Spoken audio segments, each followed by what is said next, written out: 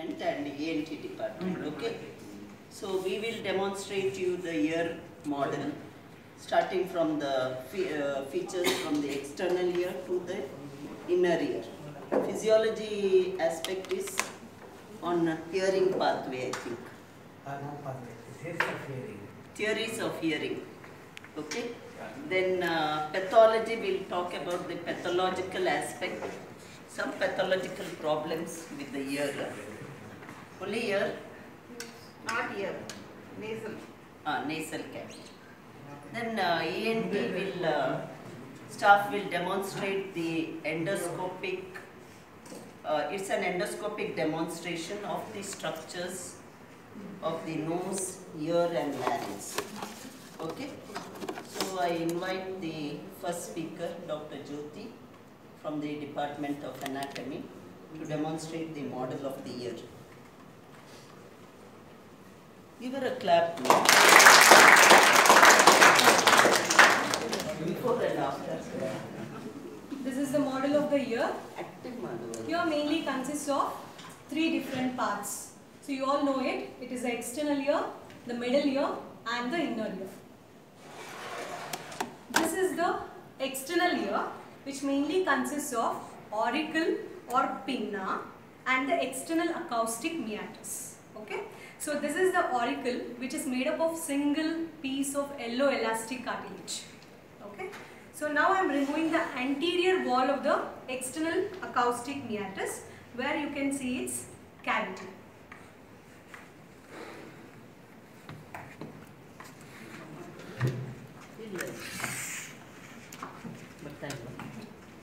This is the anterior wall of the external acoustic meatus.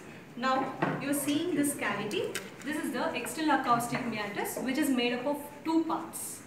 Lateral 1/3 is cartilaginous, which is continuous with the cartilage of this auricle. The medial 2/3, around 16 mm. The total length of external acoustic meatus is around 24 mm. So the lateral 1/3 means it constitutes about 8 mm, which is cartilaginous, and the medial 2/3 part is bony, okay, which is about 16 mm. Okay, so external acoustic meatus extends from the base of the pinna till the tympanic membrane. So tympanic membrane is the partition between the external ear and the middle ear. This cavity, what is seen here, can you all see it? This cavity, this is the middle ear cavity. This is the roof of the middle ear. So roof of the middle ear is made up of thin plate of bone called as tegmen tympani. Tegmen tympani is a part of petrous part of the temporal bone. So middle ear and inner ear both are housed in the petrous part of the temporal bone. Now I am removing the roof of the middle ear. Okay, so roof has been removed. So roof is formed by a thin plate of bone, which is the tegmen tympani, which separates the middle ear cavity from the middle cranial fossa. So on the middle cranial fossa, temporal lobe of the brain or the cerebrum will be on the middle cranial fossa. So this is the tegmen tympani, which is removed now. This is the cavity of the middle ear. This is the cavity of the middle ear. This is the tympanic membrane, which is removed. Okay. So this is the tympanic membrane. Can you see the tympanic membrane? Tympanic membrane is an oval, semi-transparent, pearly grey color structure which forms a partition between the external ear and the middle ear. To the inner surface of the tympanic membrane, handle of malleus is attached. So as we all know, tympanic membrane is a trilaminar germ disc. It is derived from all the 3 germ layers. Outer surface is from the ectoderm, middle layer is from the mesoderm, and inner layer is from the endoderm. Okay, so outer surface is covered with the skin, which is continuous with the skin of the pinna and the external acoustic meatus. The inner surface is covered with the mucous membrane, which is continuous with the mucous membrane of the middle ear cavity. In the center, it is a fibrous tissue, which is derived from the mesoderm. This tympanic membrane has got attachment of the handle of the malleus. Okay, so handle of malleus is attached between the outer mucous membrane and inner fibrous layer. medial to the handle of malleus, there is one more process you can see. This is the long process of incus. Okay. So this malleus has got head, the neck. This is the anterior process which is projecting anteriorly. This is the lateral process which is attached to the tympanic membrane, and this is the handle of the malleus. Okay. From the lateral process, two malleolar folds extends upwards, the anterior and posterior malleolar fold. So the area of the tympanic membrane above the malleolar fold is pars flaccida. Pars flaccida because it is lax in structure. Below the malleolar fold, the major most part of the tympanic membrane is called as pars tensa. It is tensed by the pull of the handle of the malleus. Handle of malleus will pull the tympanic membrane towards the middle ear cavity. So tympanic membrane has got concavity laterally and convexity towards the middle ear. Okay. So you can see two ossicles which are attached.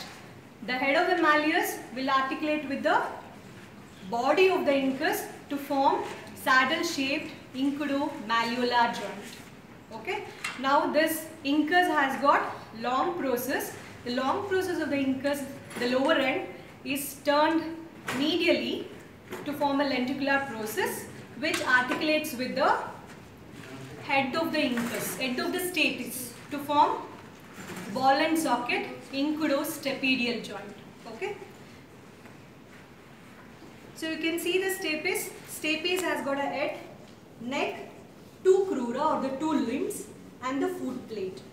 The foot plate or the oval shaped plate which fits into the fenestra vestibuli or the fossa ovalis, fenestra ovalis of the inner ear. Okay. So this is the middle ear.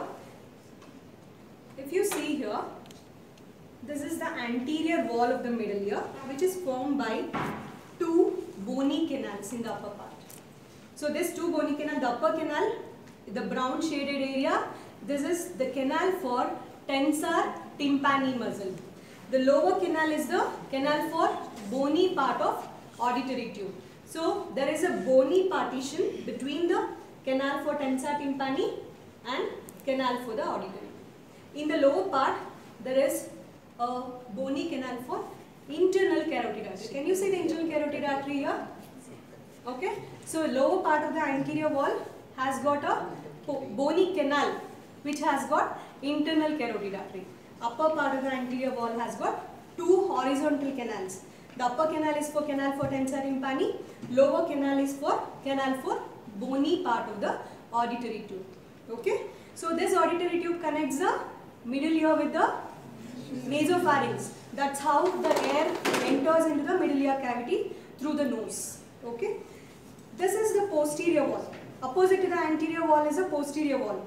Okay. So posterior wall has got mastoid air cells or the mastoid antrum which communicates with adytus to antrum. Through adytus to antrum, the posterior wall has got mastoid antrum. So this is the anterior wall, the posterior wall. The lateral wall has been removed which is formed by the tympanic membrane. The medial wall is mainly formed by the projections of the parts of the inner ear. Okay, like promontory which is formed by the basal turn of the cochlea. So now we'll go into the inner ear. Okay. So we can remove the parts of the inner ear. Okay. This is the inner ear. Inner ear is mainly formed by two parts, membranous labyrinth and the bony labyrinth. Outside is the membranous labyrinth. Inside the membranous labyrinth is the bony labyrinth. Inside the bony labyrinth is the membranous labyrinth. For outside is the bony, inside is the membranous. So bony labyrinth has got a perilymph, membranous labyrinth has a endolymph inside. So the parts of the bony labyrinth is the cochlea. You can see it is like a shape of a snail. You can see the turns, 2/3/4 of the turns it forms. Okay, this is a cochlea which has got cochlear duct inside it. Next, this expanded part, this is the vestibule. Okay, these three rings, what you are seeing, these are the semicircular canals. Okay, so cochlea, vestibule and semicircular canals, these three forms part of bony labyrinth. So inside the bony labyrinth, like cochlea has got cochlear duct inside it. The vestibule has got saccule and utricle within it, and semicircular canals has got semicircular ducts. Okay.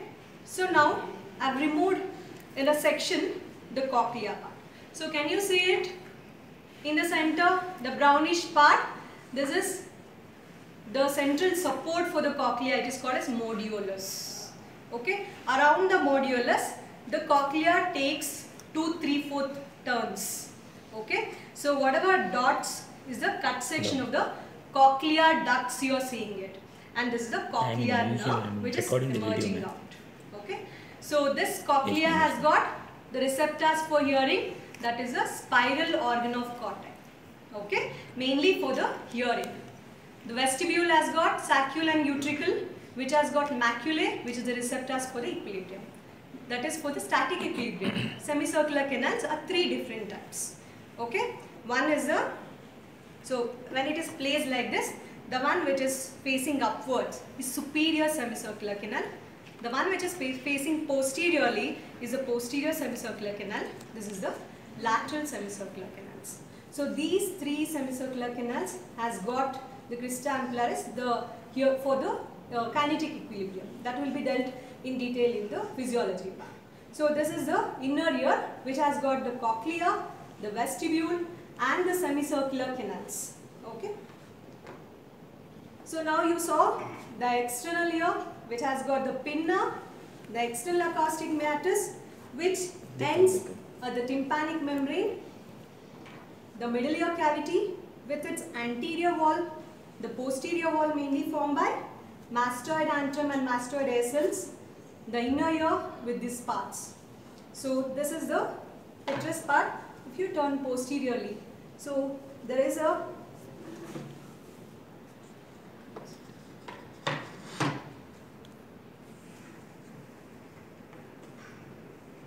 okay. Now you can see a foramina, posterior aspect.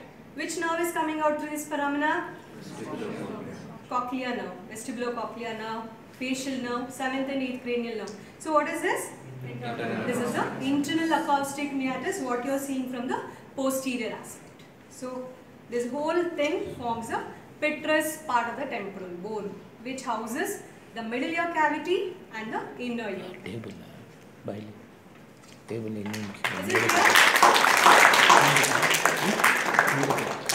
Septum, lateral wall of the nose, the ossicles are there. Okay. We have mounted 3 ossicles inside the syringe. The malleus, incus and stapes are there. You can hold it in the hand and you can have a look into all these 3 ossicles. I will give it here. You can pass from one end. Don't pull out the hand. You should not pull out the syringe or anything. Just see from far. Okay.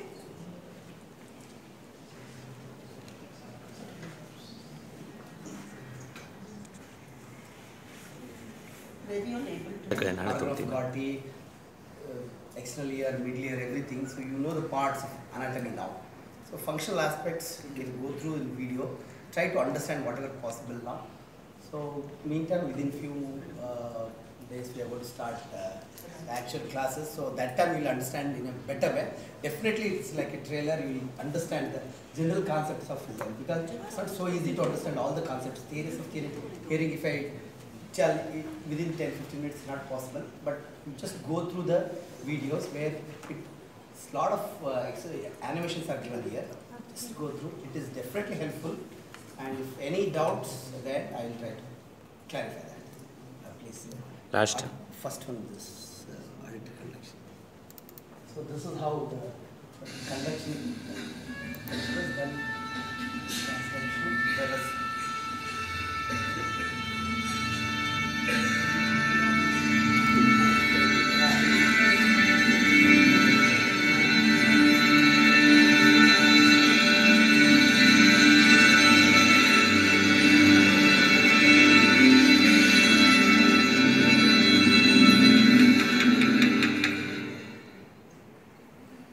The sense of hearing is accomplished by a process known as auditory transduction. The ear converts sound waves in the air into electrical impulses, which can be interpreted by the brain. As sound enters the ear, it passes through the external auditory canal, where it meets the tympanic membrane. The tympanic membrane then vibrates in response to the sound.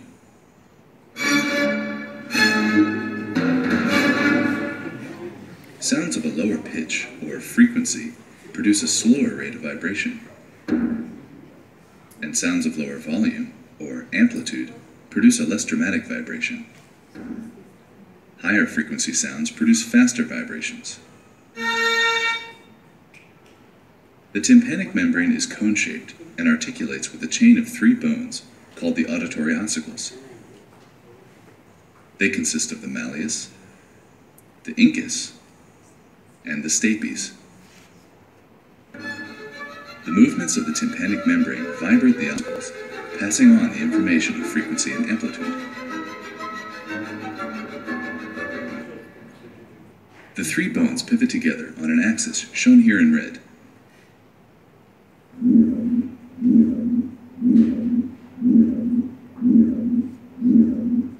The pivotal axis is due to a series of ligaments which hold the bones in place within the middle ear cavity. The anterior malleal ligament and the posterior incutal ligament are of particular importance for the pivotal axis. 2 structures which normally obscure this view of the middle ear have been removed. They are the chordae tympani nerve and the tendon of the tensor tympani muscle. Through the ossicles, the vibrations of the tympanic membrane are transferred to the footplate of the stapes.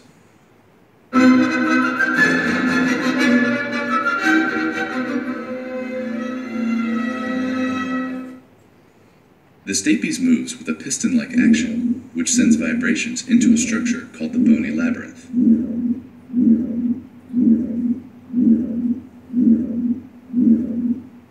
The labyrinth is filled with a fluid called perilymph.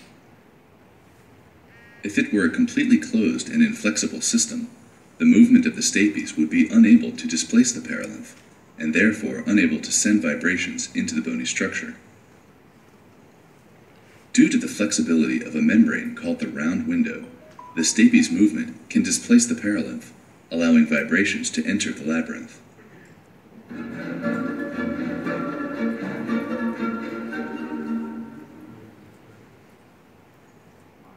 The corridor leading to the round window is found within the spiral portion of the bony labyrinth, known as the cochlea. Vibrations produced by the stapes are drawn into the spiral system and return to meet the round window.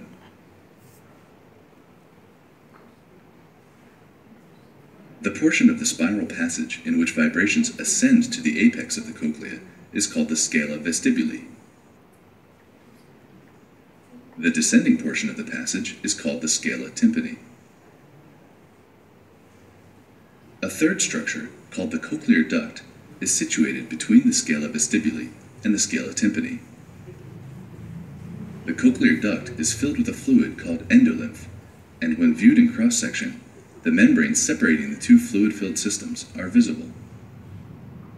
They are Reissner's membrane and the basilar membrane.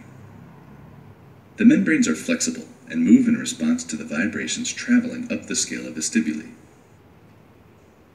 The movements of the membranes then send vibrations back down to the scala tympani.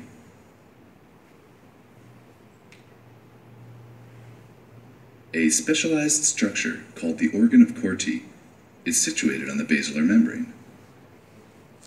As the basilar membrane vibrates, the organ of Corti is stimulated, which sends nerve impulses to the brain via the cochlear nerve.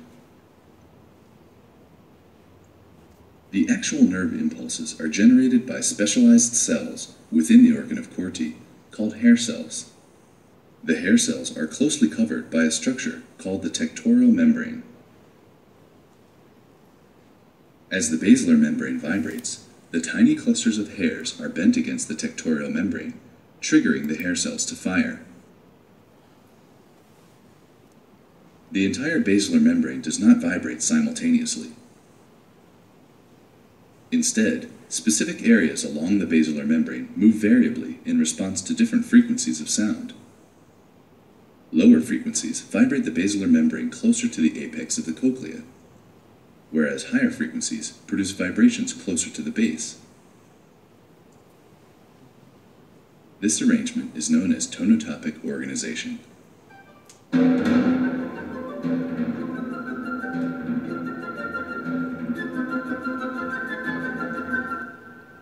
Together, this sequence of events is responsible for our acoustic perception of the world around us.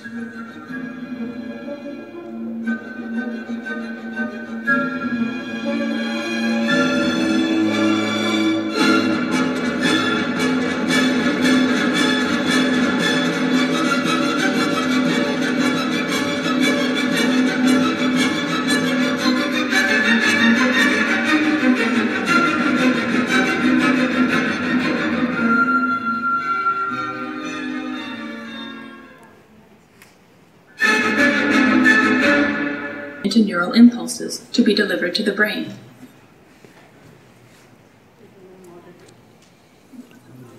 The organ of Corti is located in the cochlea, a spiral, three-chambered, snail-like structure, 10 millimeters wide, within a bony matrix.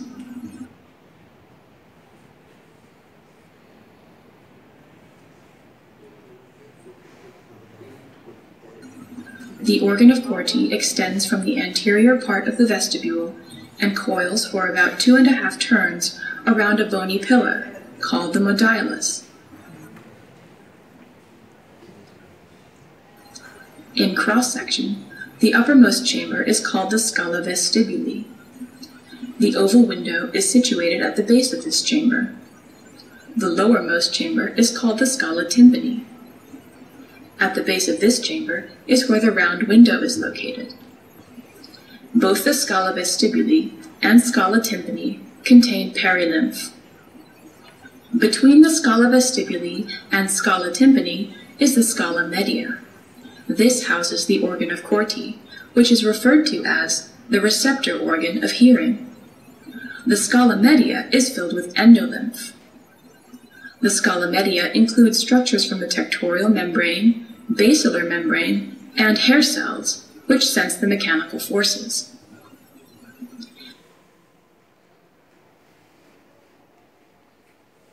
The hair cells are located between the tectorial and basilar membranes.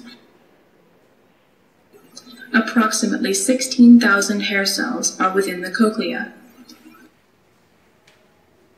There are two kinds of hair cells, inner and outer hair cells. 95% of the afferent fibers are from the inner hair cells, the sensory receptors that communicate with neurons from cranial nerve 8.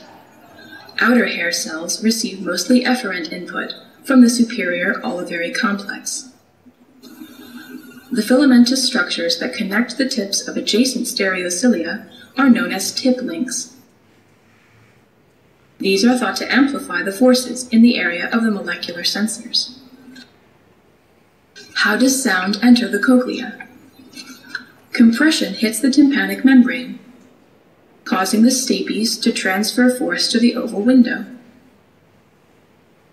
The sound travels down the scala vestibuli, around the helicotrema, to the scala tympani, allowing its fluid perilymph to mix. From there, sound moves to the round window. High frequencies are encoded at the base,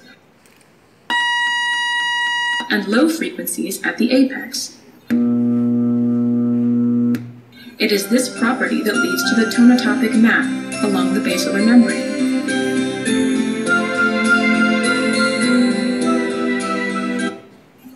The manner in which the basilar membrane vibrates in response to sound is the key to understanding cochlear function. The hair cells are located between the tectorial and basilar membranes and are stimulated by the shearing force between the two caused by the pivot point of the two membranes. The pivot point of the basilar membrane becomes displaced. The tectorial membrane moves across the tops of the hair cells, causing the stereocilia to bend. The ionic environment of the compartments plays a critical role in signal transduction.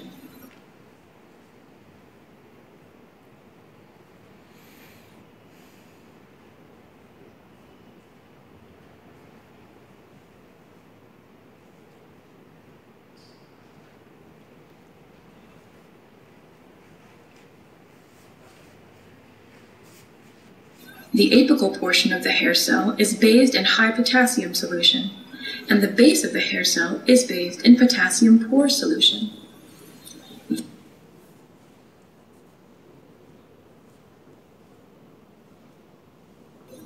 This causes the opening of mechanosensitive channels, allowing potassium to flow into the cell, leading to depolarization.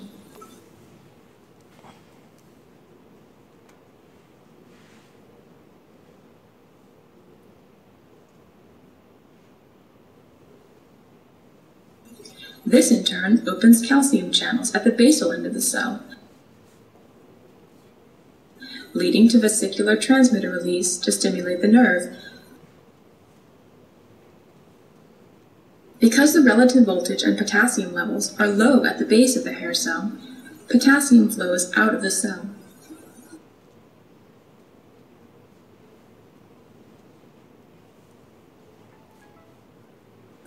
This establishes that potassium flow through the cell is used for both depolarization, potassium in at the apex, and repolarization, potassium out at the base of the hair cell.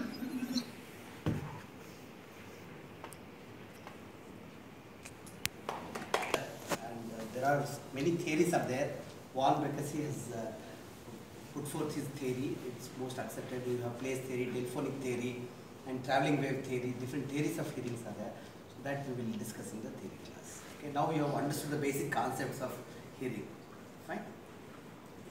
Any questions? Thank you.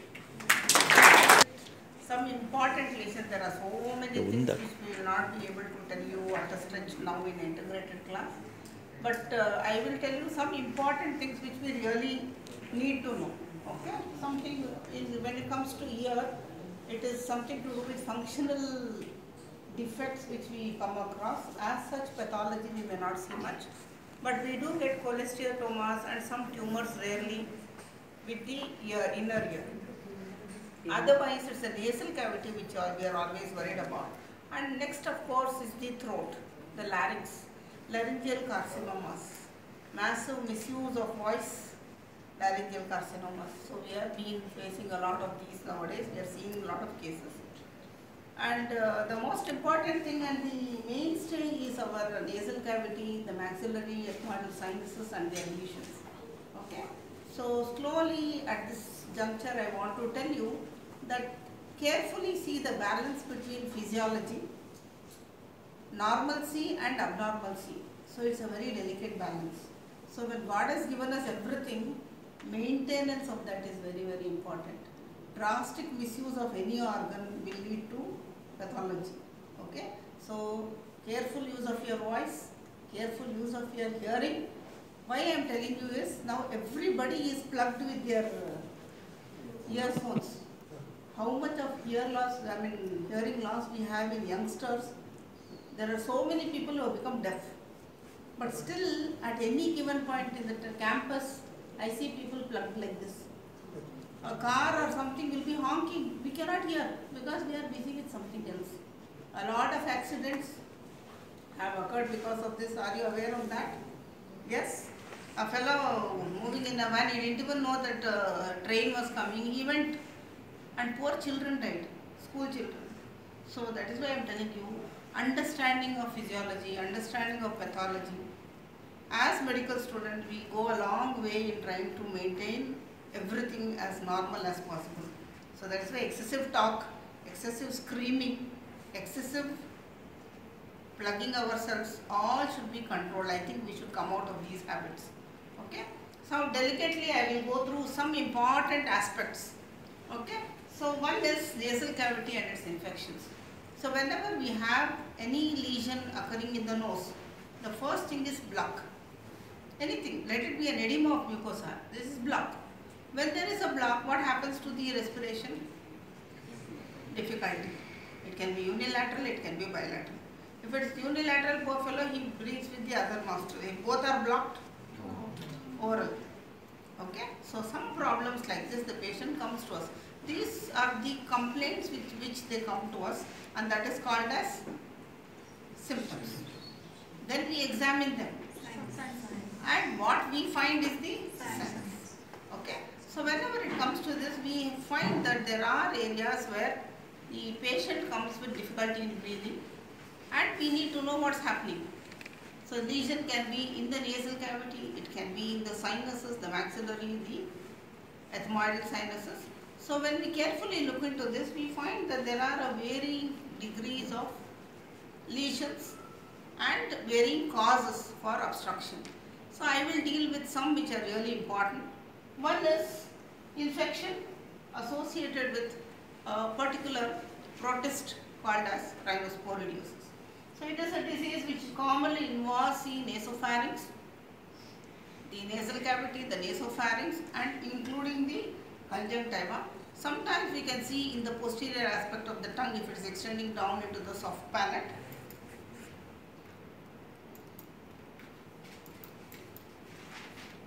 And this is, initially it was thought to be a fungal infection, but now we know it belongs to a protist called as Musem. Okay. So when we look into the actual thing, whenever we swim or take bath or we come in contact with untreated waters or which are infected with this, they get into infection. So commonly children who swim in these waters tend to get infected in the nasal cavity. Initially they come back within a day or two, they start getting nasal congestion, some amount of sneezing or routine fever-like syndromes. Finally they land up with edema of the mucosa. It starts hanging down towards the nasal cavity and then it blocks it. That is called as nasal polyp. Can you see this particular boy? Completely he cannot breathe through one nostril. When we examine, we find that there is an edematous polyp-like thing which is plugging down or involving the entire cavity. And of course, I don't think he can breathe anymore with this. So what do? We excise it. This is another case where there is a nasal mass here, there is a polyp here. It is extending down from the nasal cavity down to the soft palate and it has come down here. Can you see this sort of a pinkish dotted or petechial structure that is seen? That is again a mass which is involving the nasopharynx. So with this what we do is we excise the polyp. So answer is you have to remove it. Once we remove, what do we see? Always I told you histopathology is the golden answer for the actual commitment of what exactly it is. So when we examine, we find that, can you see the nasal mucosal lining here? Yes? And these are the sporangiospores. So actually you can see the continuous development. So initially it is small like this. It starts growing in various sizes. This is the mature one. This, once it is fully mature, it breaks up. And all of these are released outside. And each one of that again embeds into the stroma and grows into a full flow. So that is why the mucosa keeps on expanding and it projects like a polyp.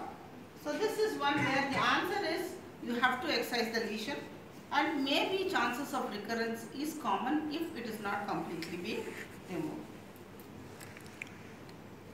The other important aspects are the common nasal polyps where the patient keeps on having some allergy or something for which he has continuous draining, or he will have an edematous mucosa which doesn't allow him to breathe. So these are the nasal polyps, which we call them as, they are the non-cancerous polypoid lesions seen within the nasal passages. So some of the important sites, one is involving the nasal cavity or the turbinates. You can see these are the common areas where you can see the polyps. Can you see them? Those are the regions where they are expected to be seen. These are generally excised, and in our department we receive the specimens like this. This is the stump which is being cut. You can see the bleeding points, and this is the entire nasal polyp which is being removed. So microscopically, what is the lining of the respiratory epithelium? The lining of the nasal cavity is the respiratory epithelium.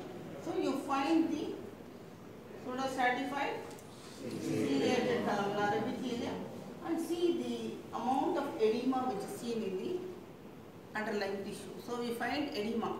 presence of edema is an important sign of inflammation, and this again we classify into two things. One is inflammatory, the allergic and the non-allergic type. If it is the non-allergic type, we do not find eosinophils. So we put it as nasal polyp, non-allergic type. If we find eosinophils, I will show you a few which show, this is the massive edema what I am trying to show you. Can you see this dark reddish with two nuclei or bilobe nuclei, not two, it's a spectacle shaped bilobe nuclei. These are all the plasma cells and the eosinophils which is rich in. So can you see this is one eosinophil what I am focusing for you. So if you find many eosinophil, that means it is a allergic process. So we call it as inflammatory polyp, allergic type. So whenever we are allergic to, like in cases of bronchial asthma or people who are allergic to various substances in the atmosphere, they can show such allergic polyps. Okay, so this is our mainstay. Most of the time what we get is going to be these. Next, very important, sometimes we don't suspect anything but we turn out to find that there is something underlying and we may diagnose a case of carcinoma. So this is a nasopharyngeal carcinoma, which is one of the notorious tumors known to occur in the nasopharyngeal region. The patient may have very mild signs and symptoms of headache because of the compression, headache or sinusitis like problem, or sometimes they even complain of nasal bleed, suddenly some nasal bleed. And on examination sometimes we find that the entire nasal cavity looks normal, but further down we don't know what's happening. So this is a common tumor seen in men, and it is about something to do with exposure to carcinogens, because 85% are known to be smokers and quite some time they have been exposed to the smoking. Look at the age. What is the age? 6th decade. So they have been exposed for quite some time. Okay. So whatever said and done, we keep on saying smoking is bad. We say there are so many carcinogens in it, but yet we all are paying money, happily buying it and introducing ourselves to the carcinogen. So this is irony, but it is the fact. You ask any patient, when are you smoking from? Yeah, I used to be a smoker, I am no more a smoker. Okay, so from when have you quit smoking? Just from day before yesterday. So that is how they come to us. But sadly, there is other things which, see, always any malignancy doesn't just come overnight.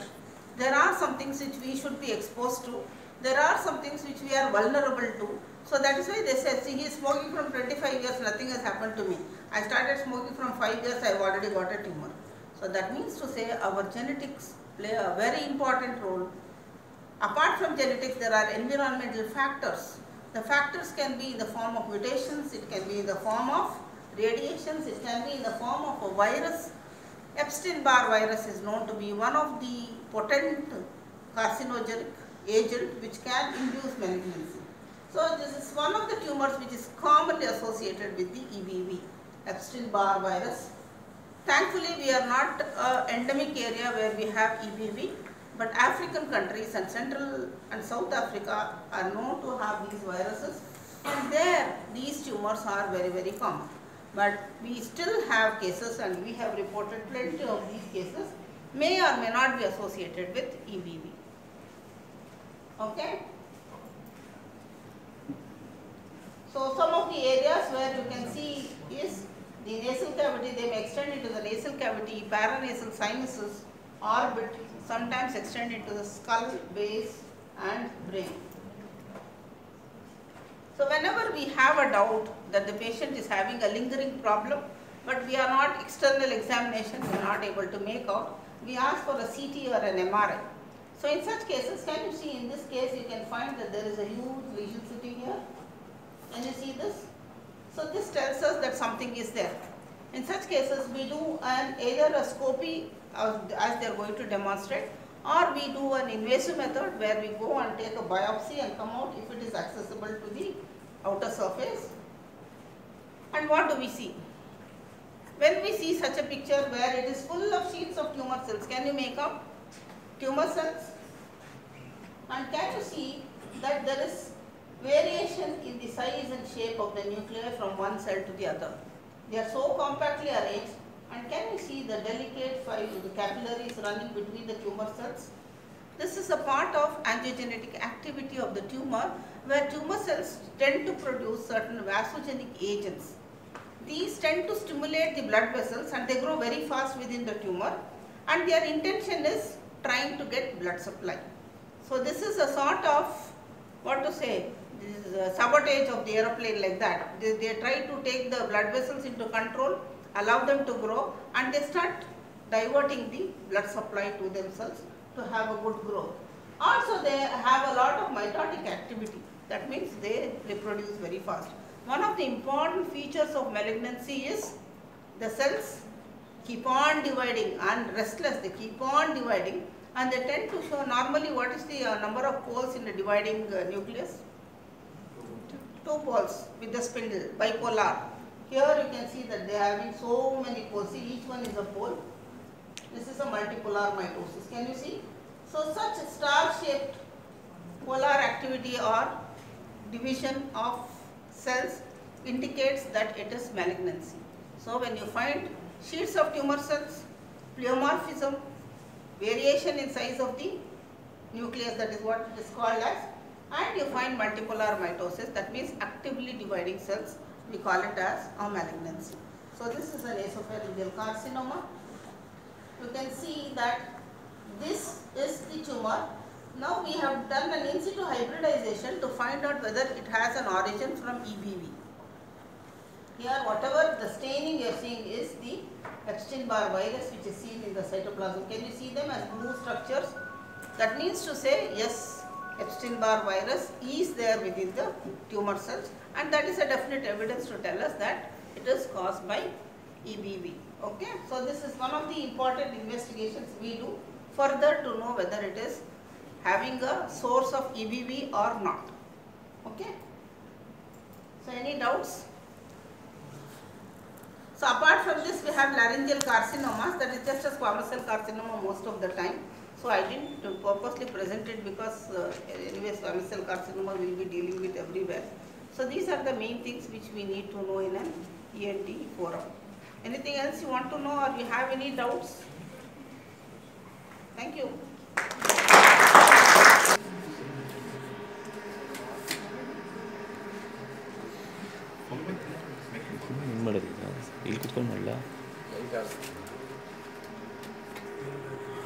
Very good afternoon to all of you. Myself, I am Dr. Surya Prakash, Professor Dr. Sanjay Patil, this is Dr. Aishwarya. We are here to do an orientation, integrated teaching, right? You all have been doing dissection, right?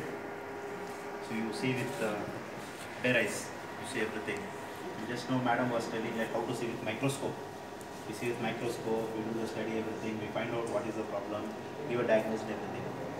From between seeing with bare eyes and the microscope comes the endoscope. Basically in ENT, we see everything with endoscopes. Most of the visualization happens in endoscope because in ENT you know that you are seeing in ear, nose, throat, which are narrow spaces, dark spaces where there is no light, unless you provide light from outside. You do a clinical examination. After doing a clinical examination, if you get any doubt, yes, there is a pathology there, somewhere there. So next step comes doing an endoscopy to see exactly what is the problem, and accordingly, number one, finding out the physiological functions is working normally or not, then the pathological functions. Pathology not functions, any pathology disease what it is, and if required, we take a biopsy also with this particular thing. So to go to the lab, you need a biopsy. That biopsy you have to take and give. That is processed, stained, and then you start giving a diagnosis what is it. So for all those things, we need the endoscope, right? So brief, we will show you like how the ear looks, how the nose looks. Throat is not very good.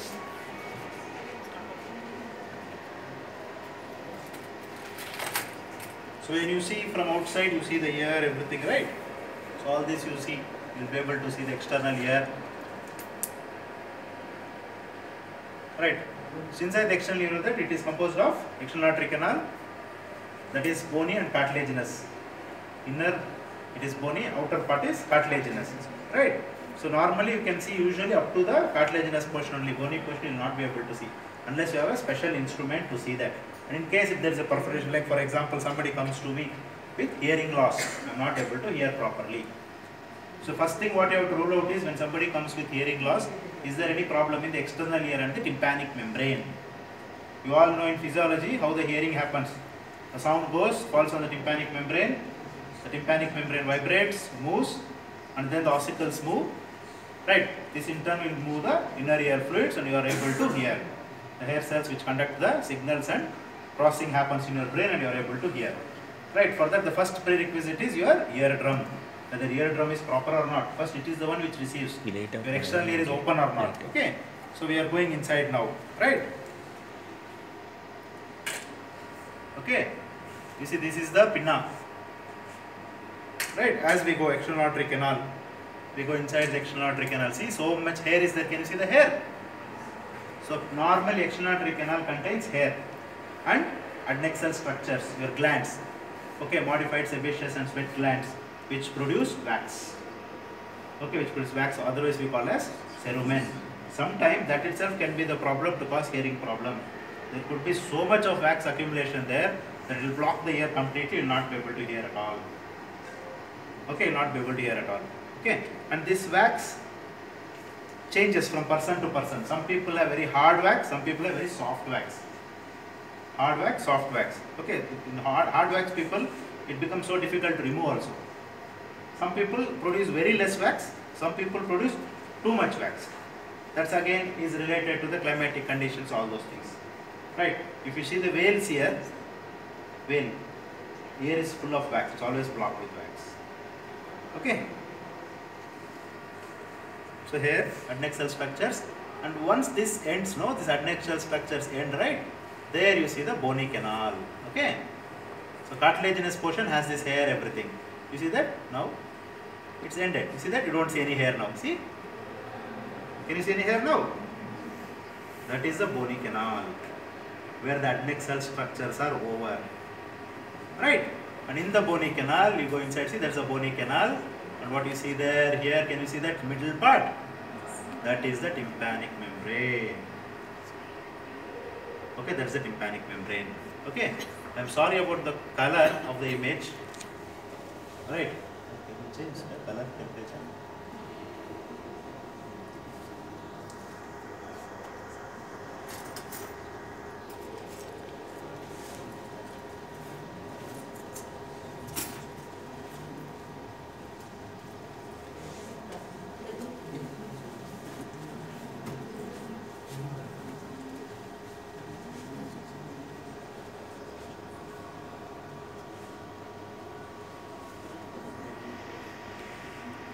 Okay, that's the tympanic membrane. Okay, that structure is the tympanic membrane. Okay, the tympanic membrane, you know how thick is the tympanic membrane? Thickness of the tympanic membrane? How many millimeters? 3 millimeters. It's just 0.1 millimeters. Okay, the tympanic membrane thickness is 0.1 millimeters.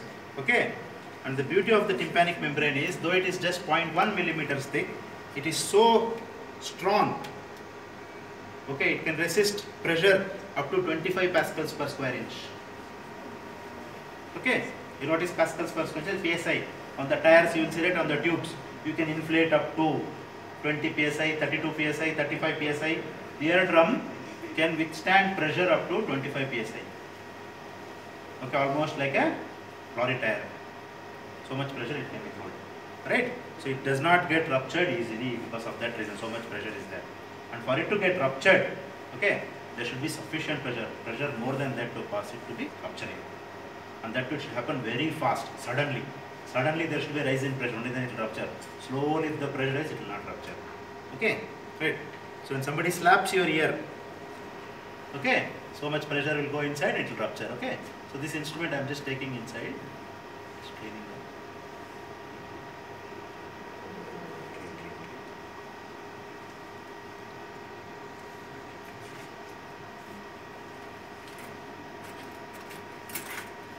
So this is the tympanic membrane.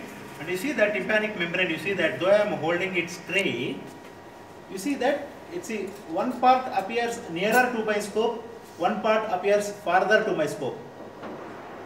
Can you see that the upper part, you are seeing it's very near to your scope, where the lower and anterior part is appearing farther to the scope, right?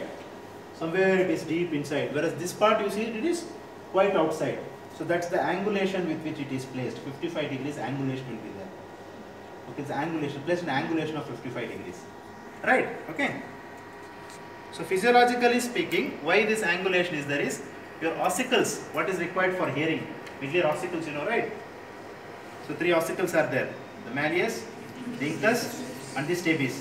The tympanic membrane is initially connected to the malleus. Malleus is connected to the incus and incus is connected to the stapes. All these things are attached like a lever. Attached like a lever. And this tympanic membrane is big structure which is attached there.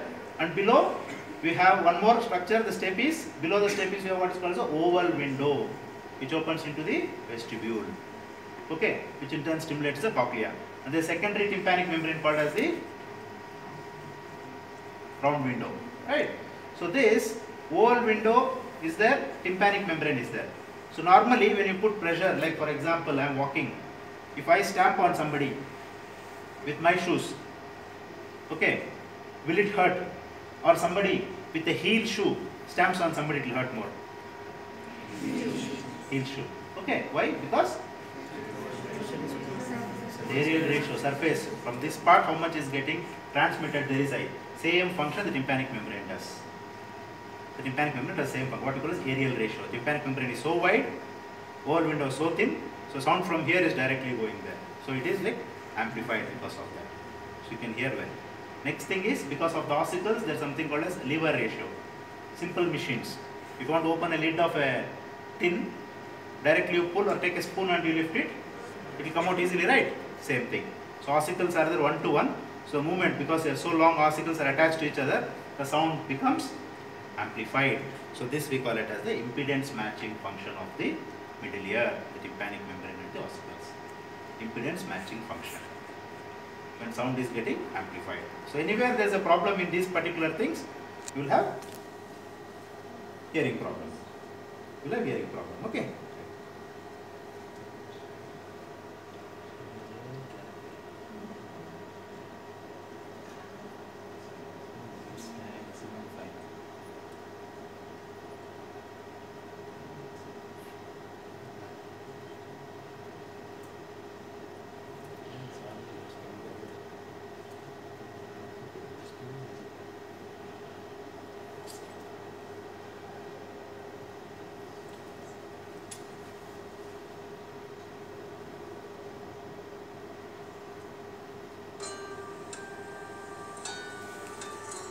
Okay, this is the tympanic membrane. See, I am touching it. Okay. Right. So all this debris, everything is just scared over, not so much things are there inside.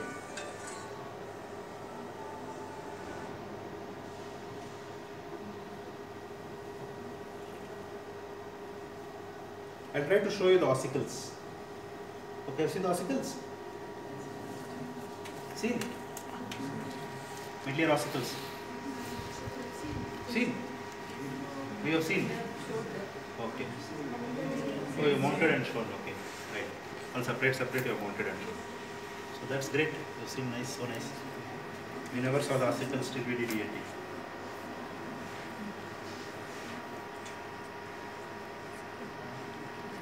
So when you are doing surgery, like as I told you, so because you see the ossicles, right?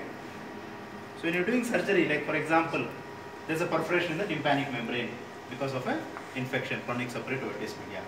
You have to repair that. You need to repair the tympanic membrane with a new structure. So for that purpose, what we use is, anybody knows? No idea. Okay. So previously, we used to use skin. Okay. Then we started using pig bladder. Okay. Then we started using this dura. Seeing the dura, no? We started using dura. Okay. Then we started using cadaveric tympanic membrane. So many structures. At last we came to one final conclusion, that is temporalis fascia graft. Okay, the fascia which covers the temporalis muscle. You know where the temporalis muscle is located, right? So at last we have come to that. So nowadays we use only temporalis fascia graft. So we cut out the temporalis fascia, right? We cut out temporalis fascia into a longitudinal piece of 1 centimeter by 1.5 centimeter, and we take that, okay, and we reconstruct the tympanic membrane.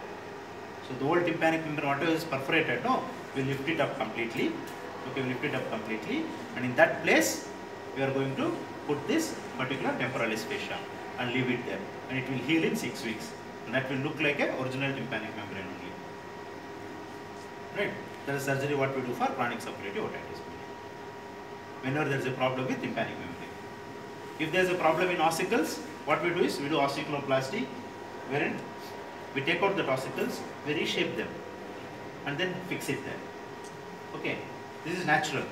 Sometimes we use prosthetic also. We use Teflon and titanium prostheses, which are shaped like ossicles, and we keep it there. Ossiculoplasty. But the best thing is always natural. Natural is the best thing because body will not reject it. Okay, it stays with them till the end of life. Okay. I'm very sorry, this clarity is not at all. Okay, so here, this bony part you are seeing, right?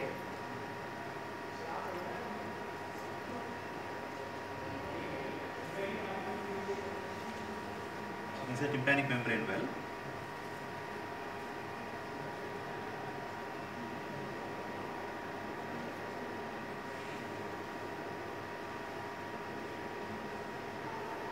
Okay, so when you want to do the surgery, okay, so you know the tympanic membrane is made up of two parts, that is pars tensa and pars flaccida. So pars tensa problems are like little bit nothing too much to be worried about. Okay, they are not life threatening. Okay, whereas pars flaccida problems we call them as cholesteatoma. If we don't treat them, no, they will cause problem. So what exactly we do in tympanoplasty is we take an incision here. Okay, this part. Okay, we cut it. I'll just show you that.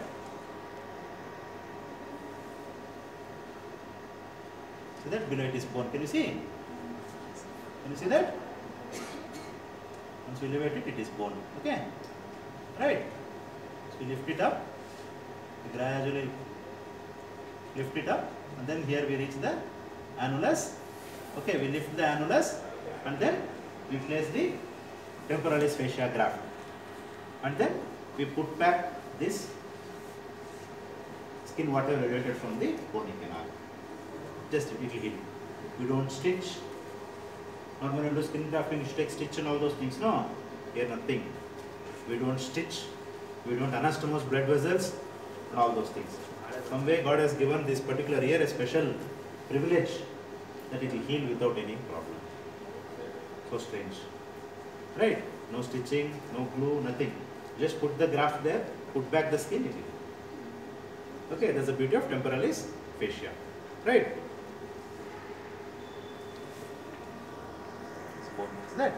This bony part. Okay? Lift it. This is the annulus. Lift the annulus. See that? Can you see that? Thickening there. This whitish thing, can you see? See that? See that what you are saying now, stop here because tomorrow other people will not be able to see if I do more. See, I have lifted this up. Okay? Can you see inside? So many folds, all those things, can you see? You can see one above a 12 o'clock position, one line, can you see? Huh? Okay? That is the middle ear. And what line you are seeing? No, all those are mucosal folds. Okay, this is the middle ear. Okay? So middle ear is like, as per literature, we call middle ear is like a thumbprint. Okay? Like Aadhaar, no? Right? You give a thumbprint and your identity is recognized. Every middle ear is unique. Okay? That's what standard teaching says. No two middle ears are same. Okay? Can you see that here? That particular white thing, I should see that? Exactly at 11 o'clock, can you see one white structure? That is the long process of incus. Okay? And you see that? You can see that area. Now exactly at 12 o'clock, can you see something? That is the oval window. What you are seeing there is the stapedius tendon. The smallest muscle and the smallest bone. Okay, 2.5 milligrams weight. Stapes. Okay, and that is so much important for hearing. Okay, that is the incus, the stapedius tendon. You see below now what 3 o'clock position? That is the round window. Okay, that is the round window. Right? That is the annulus. Okay, so we see everything, then we put back it, we put this back. We put the graft, we put it back. See that? How it has come nicely? It has no one has touched it. That's the beauty. Okay? Right? So it will heal. You put the graft there. If ossicles, any problem is there, we do the ossicles. That can be done with endoscope as well as microscope. Microscope is not the microscope what you use in your physiology and biochems, not that microscope. To see the slides. We have operating microscope. It is this big. Okay, it is a stand. We sit there, position on the patient, we can see, and with both hands we will be able to do the surgery whenever we are doing it. Right? Where am I putting the light? Huh? I am putting the light inside the cranial cavity. Okay, temporal fossa. See that light there? Can you see? Huh? So the ear is not very far from the brain. When we say the pars flaccida pathology, no, this pars flaccida is even more closer. So any infection, the pars flaccida can easily go into the brain and cause complications. It can cause meningitis. It can cause brain abscess. All those things very easily. Right? That's it. It's very dangerous. Okay. Because such a thin bone, the tegmental plate is such a thin bone. See that? The moment you put the light there, you started seeing the light here in the ear. Okay. So bone is transmitting light. So normally bone is supposed to be so hard, right? And transillumination, when you don't see the bone easily. But here that bone you are passing the light also. So that is so thin. Right? So coming to the nose from outside you will see the nose, everything. Basically outside nose is only cosmetic purpose. Okay. There is no major function other than cosmesis, outside nose.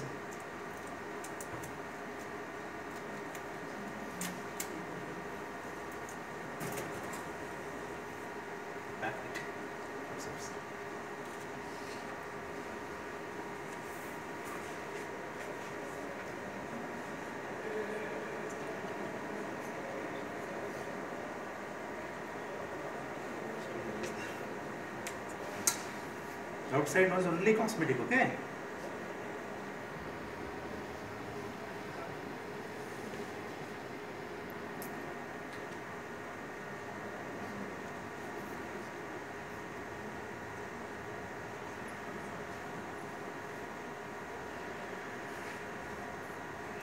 So this patient has undergone nasal packing, okay? Cotton packed inside the nose, right?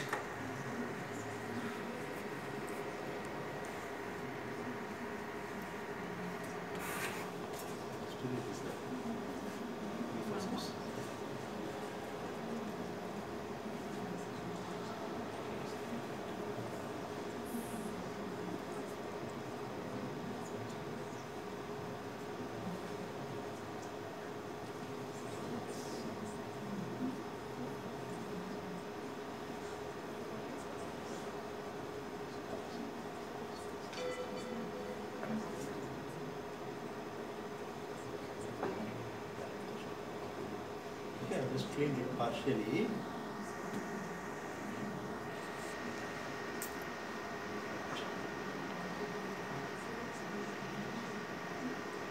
The nose, no, we call it the most paradoxical organ, right? Nose is the organ of paradox.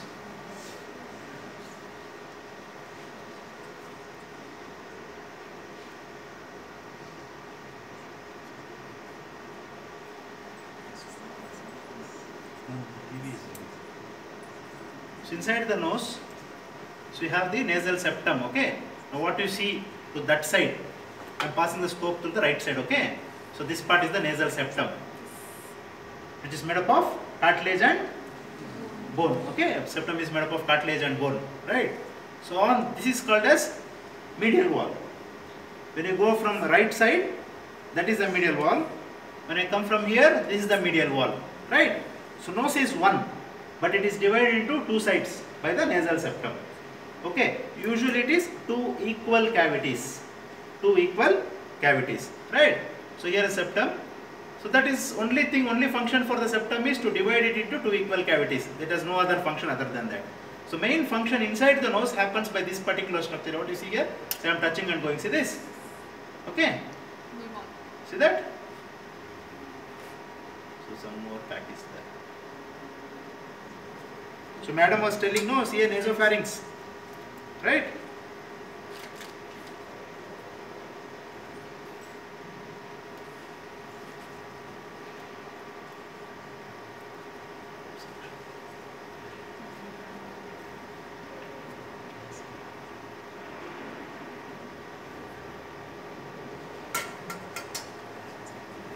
Once we go inside the nose, okay, this is anterior choanae. Once you go inside, you reach the choana, right? This is the posterior part.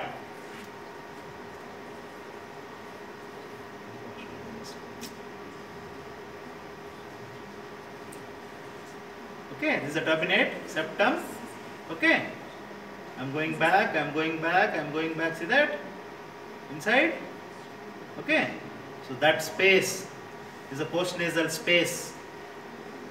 Okay, your nasopharynx is that behind your nose. You cannot see the nasopharynx without the scope. And such an hidden area. That's the reason malignancy of nasopharynx to diagnose itself takes a lot of time, because you cannot see that particular area.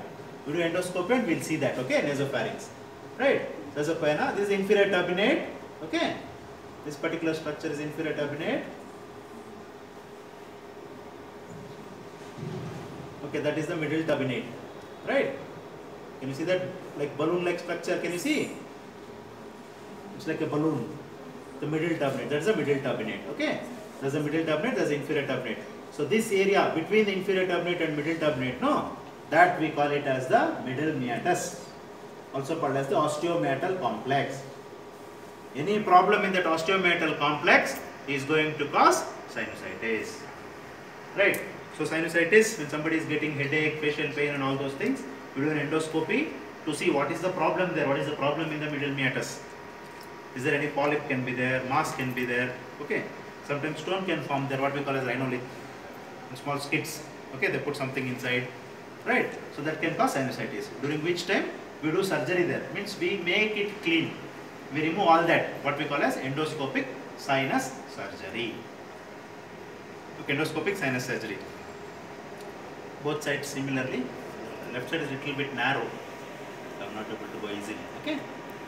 Here again, just above the nose, when you go, okay, just above the nose when you go, here you have the anterior cranial fossa. So your nose and ear both are related directly to the brain. You have the anterior cranial fossa, right? Let me show you that.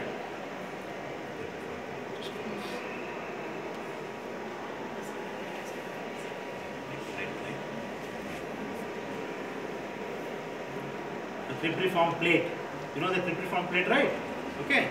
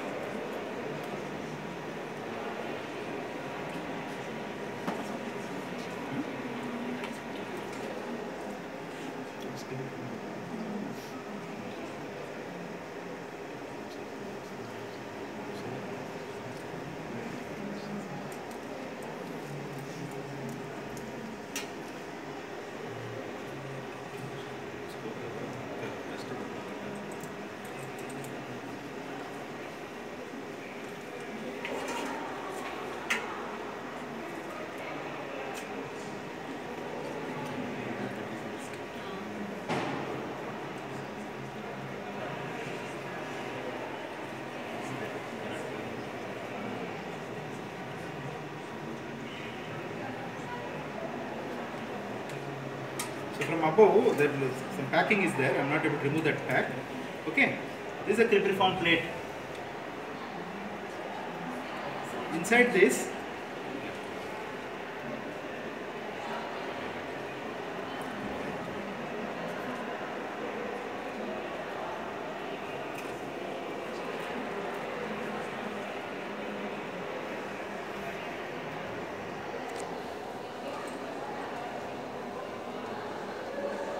okay, this area, can you see?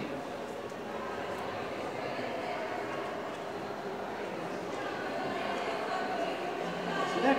These structures, can you see? Bilaterally. Okay? You see these things? Right? These are the ethmoid air cells. Ethmoid air cells. From inside it is packed. Probably they are packed so the brain does not leak down. Okay? Inside it is packed. Okay, these are the ethmoid air cells.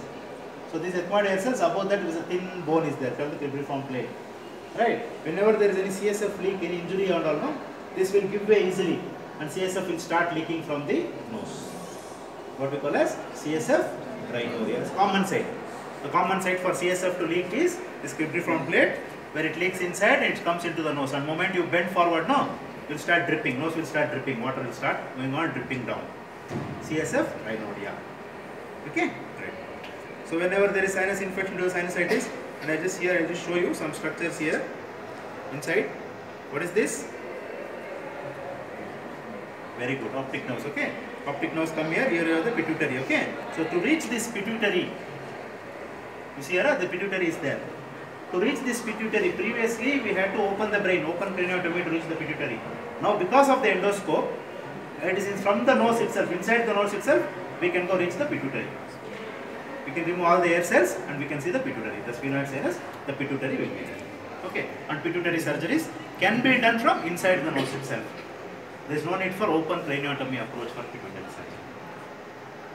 Right? So you can reach it from so many places. You can reach from outside, you can reach from inside the nose also. Okay?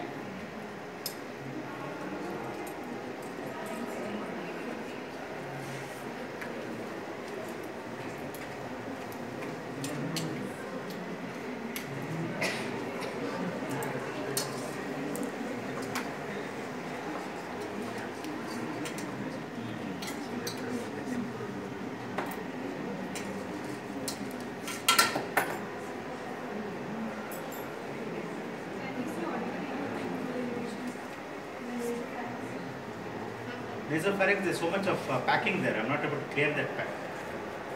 Okay, that so much packing is there. There is no suction here. Okay.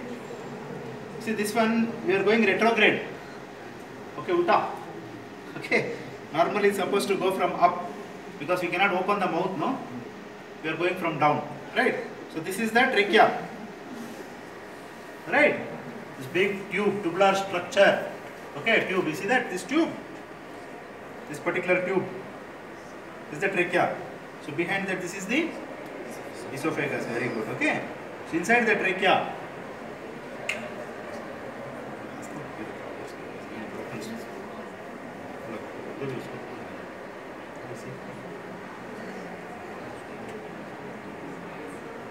you see that slit there? What is that slit? Very good. Okay. That is the vocal cords.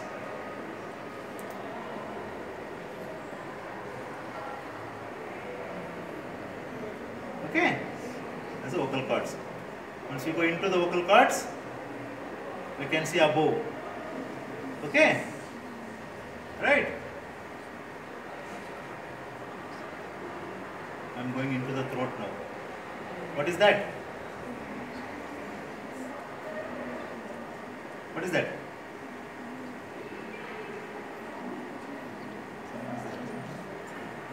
What is this structure? What is the structure?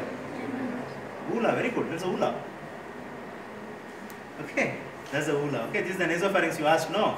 So much debris is there, no? Like, I'm not able to clear that up. Okay, when you're breathing, so you are going the other way. So you start imagine the other way. When you breathe from the nose, air goes from the nose into the nasopharynx. On somebody, number one, and we need to cut somewhere else also. for the same patient, all those things. Here what we same incision, whatever we are taking, we take a post-oral incision. With the same incision, you can get the graft also. Point number 1. Point number 2, it is available in the graft properly. Anything problem is there? It's available in plenty. Point number 3, the embryological origin is the same. So chance of rejection will be very, very less. Point number 4, it has a very, very low basal metabolic rate. As I told you, we don't stitch, we don't do anything. We just leave it there. So till it gets its blood supply through diffusion, all those things, it survives. It survives. Okay, the chance of rejection are very, very less. And lastly, that thickness is almost similar to your tympanic membrane thickness. 100 microns, it will be almost same. Okay, because if it is thick, you may not be able to hear properly. If it is thin, it can perforate. Because thickness is almost the same. So things. For all these reasons, we prefer the temporalis fascia. So I'll show you the nose. Okay. So here, one thing I wanted to mention in the ear. Okay. So in the ear, the upper part, as I told you, that thing. I will put the scope and disconnect the light to focus the light from off. Okay. So I am going to do one thing. Okay. I'm just going to focus inside. Disconnect the light. And there, this larynx, the main function is it has to direct. It has to direct the food into the esophagus and air into the larynx. That's the most important function. So this happens by the neural integration, swallowing reflex, and all those things. Okay. So here I'll just show you the larynx, how the larynx from under surface, from above, it's just two muscular folds. So vocal cords is nothing but a muscular folds, right, with a cartilage attached to the cartilage.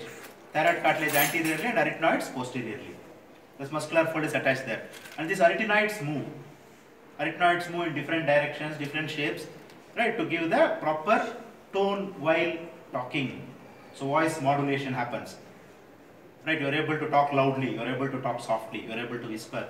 All those things happen because of the modulations in the vocal cords, which is very, very important, supplied by the recurrent laryngeal nerves. The recurrent laryngeal nerves supply that, and because of which you are able to change your voice. And everybody has one frequency by which you can identify their voice. Right, our brain is so strong that it can store everybody's frequency. More than how many other people you interact, right? Moment you listen to their voice, you can identify them or not. You may forget their face, but you will not forget their voice. Right? So somebody talks, this person is there.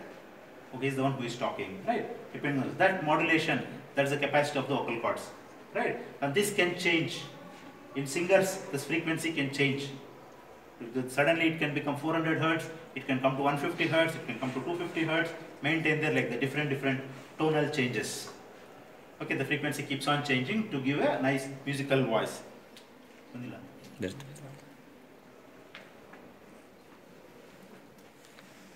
And vocal cords do not allow anything to go into the lungs. Okay, vocal cords do not allow anything to go into the lungs. They close off. Anything other than air tries to enter inside, it will close off. Okay, it will just close. That's the reason, like when you are eating something, suddenly you get cough. The moment you tend to aspirate, vocal cords close. The moment vocal cords close, you cough out. Open it up. Okay. And this position, what you are seeing, no, it's a little bit apart, right? It's not closed. So this position we call the cadaveric position of the vocal cords. Okay.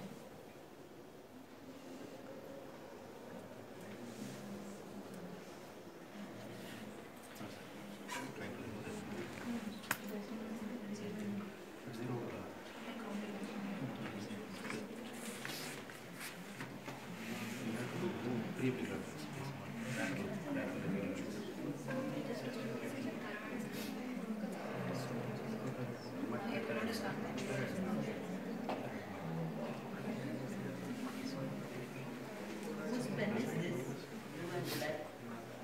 Sponsored for signing. Foreign body aspiration, all those is very dangerous. Okay.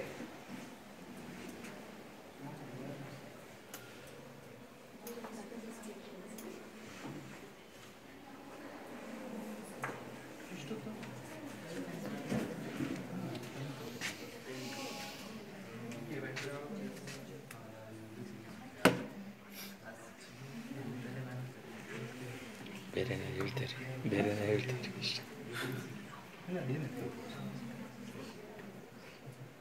ಇದನ್ನು connect ಮಾಡೋಕ್ಕಾಗಲ್ಲ ಹತ್ತಿರ ನಾಳೆ ಮಾಡಿಸ್ತೀನಿ ಅದೇ U P S ಎಲ್ಲ ಕಡೆ ಮಾಡಿಸ್ತೀನಿ ಇದು ಇಲ್ಲ ಎಲ್ಲ ರಾಪ್ ಅವರು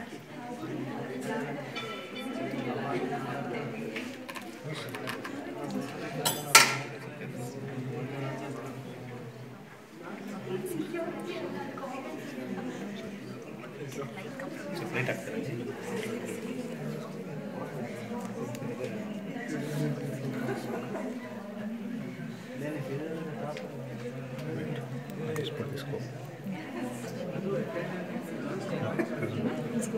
No.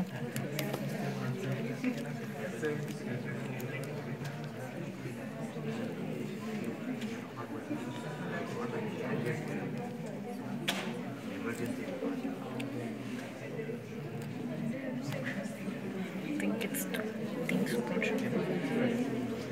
get the power I think I heard it is a program. Not going? Very full.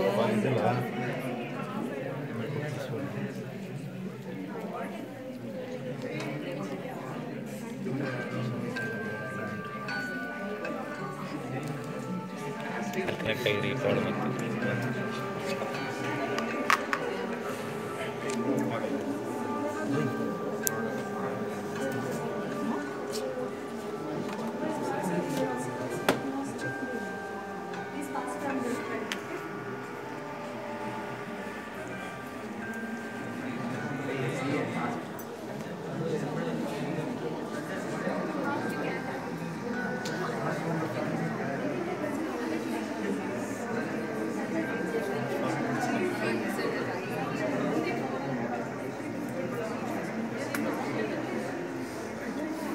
Right? So this is the trachea, these vocal cords, right? These are the vocal cords. Anteriorly, they are attached to the thyroid cartilage. Okay, posteriorly you have the arytenoids. So this is, you go into the nasopharynx, okay?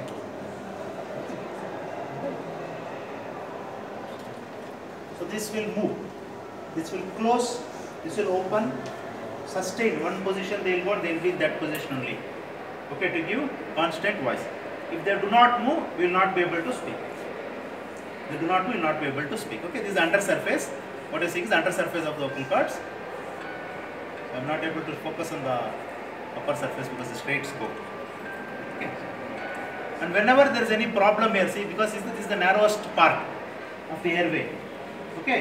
Vocal cords, so they are the narrowest part, vocal cords and subglottis. This immediately structure below the vocal cords, subglottis. See that it becomes little bit, see that it becomes funneled. Can you see that shape? Okay, this is the narrowest part. This is the narrowest part of the airway. Moment anywhere there is any obstruction here, you will not be able to breathe. It will be choked.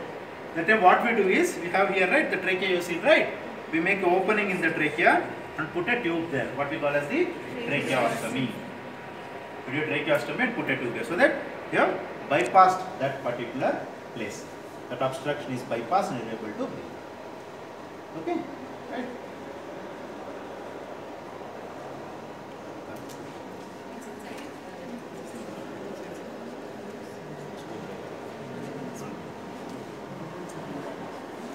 Right?